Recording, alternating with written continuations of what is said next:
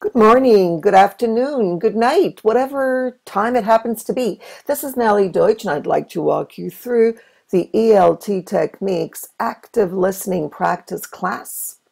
This is a post-class task. And since it's active listening, this is the first step. Here's the link. You can see it at the top. So there it is. It's connectingonline.ning.com, and that's the group. It's ELT Techniques Active Listening Practice. So let's go in and see what's going on.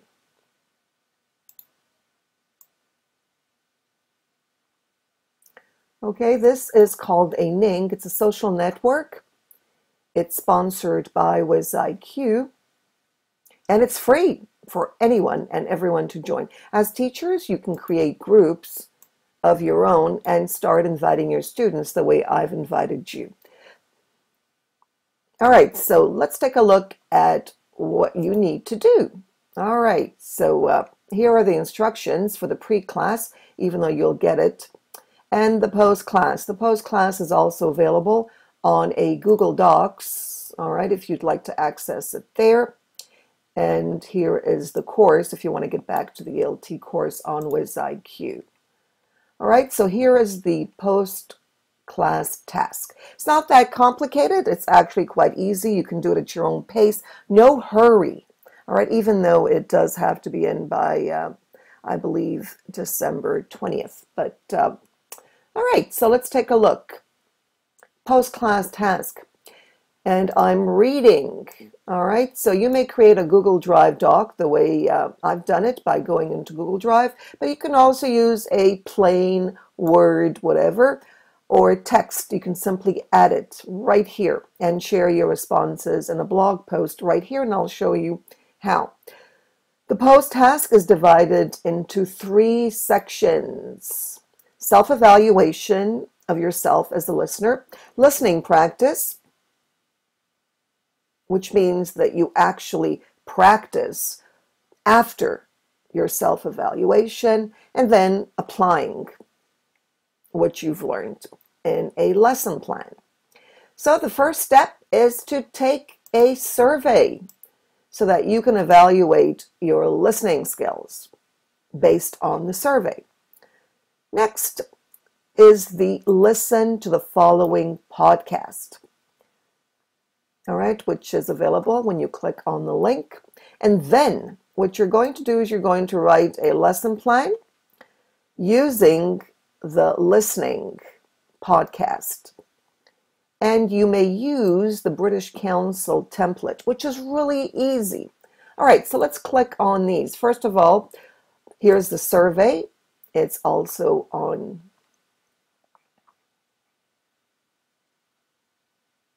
right here. All right, it's on a website. Just take it, follow the instructions. Next, once you take it, you'll be able to go to the next step, which is listening to the following podcast. All right, and here it is, and you just listen to it. All right, I'm not going to do it now. You'll do it after my class. And then based on the podcast, which is really short, it's about, I think, a minute, less than a minute actually, 60 minutes exactly, because it's a 60-minute idea. And then you click on here, which is the template from the BBC, on a listening activity. Notice it's a listening activity. You might benefit from taking a look at it. And you just follow, do the same thing if you wish. Otherwise, you may use your own template for a lesson plan, but this is really easy. There's the play. Everything is set up for you, which makes it super easy, and you get a chance to listen and practice. You can also download it and practice a listening lesson that you may use for your students as well from the BBC, the British Council. And that's it. I think you're going to have fun. I know you're going to have fun. So join us. Notice how it's done. All right. So down here, you'll be able to click on Add a Discussion and then add your post task. Okay, work, ABC. And then you can respond to others. That's one option, and it's highly recommended. You can also alert us by writing your comment right here. Okay, so comment if you have any questions. You may use this comment box for questions. You may also start a discussion on questions. Okay, quite free. Now, once you have an account, notice that you go to my page. You'll have a page of your own, and that's where you'll have a chance to blog. So let's go to my page first to get an idea what it looks like. My page. Everybody has a page once they create an account. Notice you have and this is connected. Whatever you write here is connected. You can share discussion, event, photos, and so on. So, and you notice that your group will be under your page. All right, so here's a page. All right, this is your page. You can make friends. You can like. All right, you can have fun, actually. And then notice that you get the blog in two places. You can create a blog. I highly recommend it. It's a lot of fun. You can share it with everyone, with the world, with your friends, or just yourself. All right, so let's click on blog post.